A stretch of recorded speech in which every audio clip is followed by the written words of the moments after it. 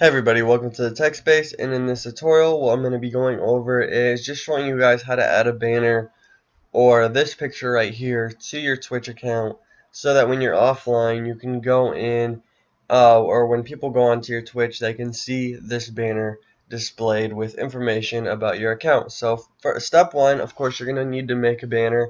I use PowerPoint for mine. You can use Paint or whatever you want to use. Get some pictures and add some information to it.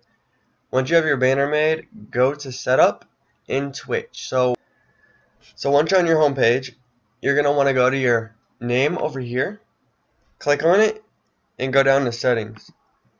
Once you're in Settings, you're going to want to go over to Channels and Videos, and you're going to see choose a file right here next to Video Player Banner. And this is the banner that I was just showing you that shows when you are offline. So just choose a file, upload your banner, and it'll show up when you're offline on Twitch.